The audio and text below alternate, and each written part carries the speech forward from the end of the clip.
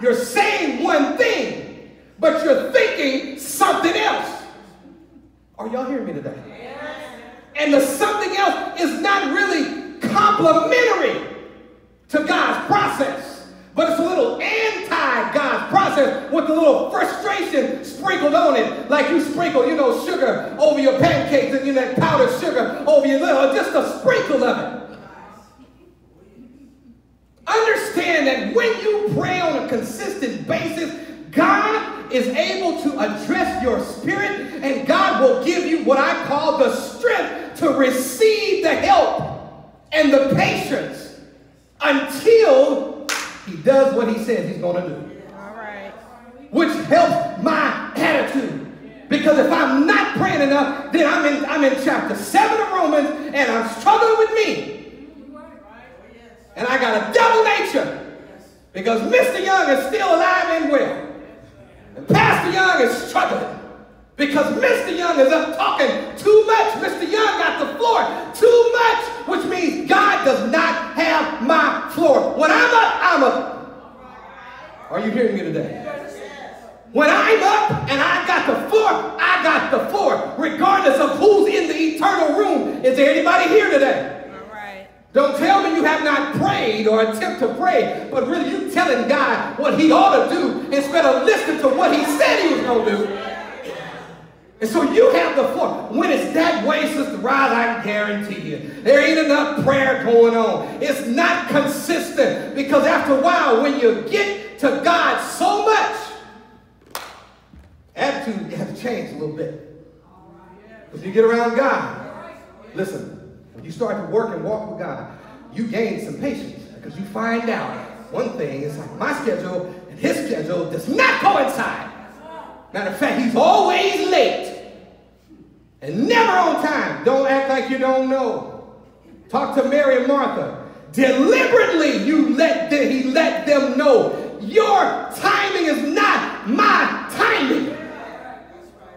Because if your timing is working, God, or my Father, is not going to get the due glory that he needs, because you're going to rush the job and you're not going to let people see how God can really bail you out at the worst of it. Because if it's up to you, I ain't going through the worst of it. Just get me to the front of the line. Just heal my body. I don't need to go through the rest of this. But Jesus said, catch it now in John, I think it's John 11 chapter, where he's dealing with Mary, he's dealing with Martha, when he finally, finally gets there. He already, what? He already did. It's like, man, we wrote you, dude. We sent you a letter by somebody. We know you got it. Are you hearing me today? Yes, sir. You send God your prayers. You know God has it. But he did not move. But what he did was, after the worst had happened, God help us today. After the worst had happened, he goes to the worst place where you can be. And he begins to do the best work. Yes. All right. So he says this before he even calls him back, or while he's getting ready to make this to make this grand scene and this display of his godly power on earth. He begins, he says, Father, I thank you. He says, but listen, for the sake of those who are looking and standing around, because those who are looking, number one, ain't convinced of God yet. All right. All they know is you in a pickle. And we know you believed in God, but God has yet to do what you said he was going to do. So for the sake of those who doubt, and for the sake of those, listen, who've never really seen God work in an emergency, he says, for the sake of those around, let this happen, that they might believe that I am. So listen, you cannot, help me, rush the process. Because when you're rushing the process, you're off balance. Your priorities are not the same. Your attitude is not the same. Which takes us right back to, listen, you've got to keep before God about what is on you the most. I'm going to say that right there. That's youngology. You've got to keep on God is on you the most. What that lady, the injustice that she experienced, she kept knocking. She kept asking, and you know he did. You know he played her off because it wasn't his schedule. But finally, he said, if I don't, she's going to drive me crazy.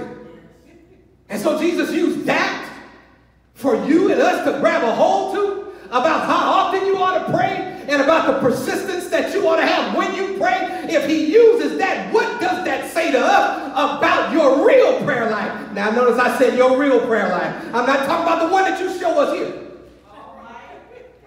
I'm talking your real prayer, your real time, how much do you really?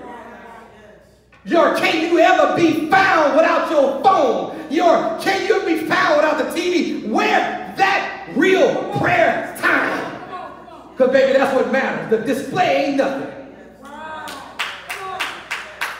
You can get up there, you can do it, yank it, pull it, whatever you want to do, holler, scream, roll, everybody hit the ceiling. Doesn't matter. Because he said, listen, what you do in your prayer closet in private when ain't nobody looking, he says, I will reward you what? Openly. I want God to lift me up.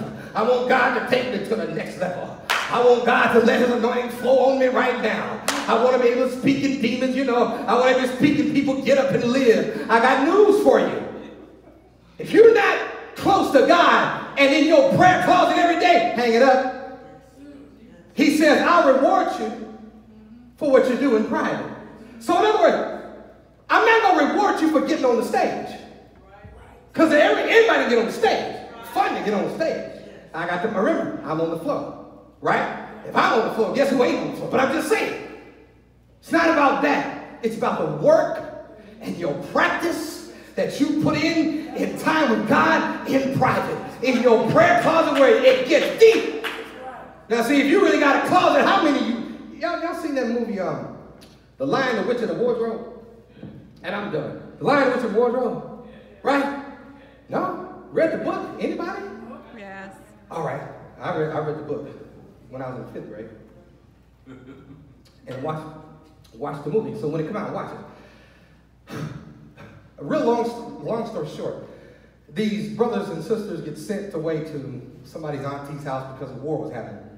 It was back in the 40s or something like that. And so they're in this big mansion. It's a big mansion, but there ain't nothing to do, right? And so there's somebody, all of a sudden, they're playing hide and go seek. And so one day the little one, there's like 4 of them, four of them, a boy about 16, a girl about 15, another boy about 12, and a little girl about 7, 8. So they playing hide and go seek in the house, right? Mansions, big room. This little girl comes upon this closet that's just standing there. And she decides she's going to hide in the closet, right? But this ain't no ordinary closet. Because when she gets into the closet keeps going further and further back. And as she walks, you can hear, like what she's walking on begins to change. Kind of like crunching under her feet. And then it begins to get cold. And then she starts to see pine trees with snow. And then lo and behold, she's in another dimension. Are you hearing me today? Yes, sir. That's how prayer is, really, if you got a real prayer closet.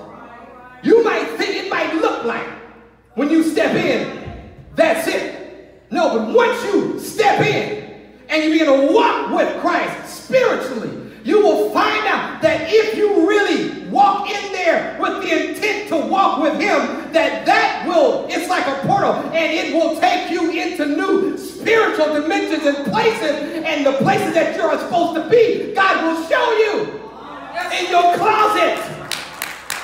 That's why they say about no outside peace. But the bottom line, are we coming into a prayer revival? If you haven't started praying, which you should have been praying, and sometimes, Brother Charlie, sometimes I'm trying to teach by example. Sometimes y'all pray for me because maybe I don't get it all right. Right? Because honestly, y'all should have been like, Pastor, prayer revival coming up. Pastor, don't we normally pray 7 days out? Pastor, don't you normally send something out? How long have y'all been with me? Are y'all hearing me today?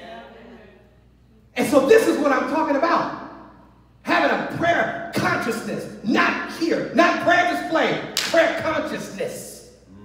Say it again, not prayer display, prayer consciousness. but a prayer consciousness. Prayer Or let me use a better word, prayer awareness. awareness. That's where it is. Because really, as a church that has